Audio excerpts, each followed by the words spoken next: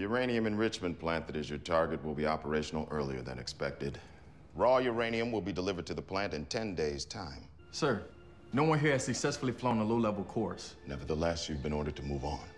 It's a pop-up strike with a steep dive requiring nothing less than 2 consecutive miracles. As you know, the plant rests between 2 mountains. On final approach, you'll invert directly into a steep dive. Target is an impact point less than 3 meters wide. That's miracle number 1. The second team will deliver the kill shot. That's a miss. The mission is a failure. Damn it. A steep climb at that speed, you're pulling at least 8 Gs. 9, minimum.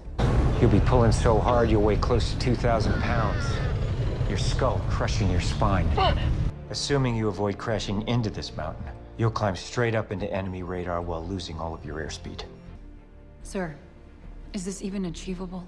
The answer to that question will come down to the pilot in the box.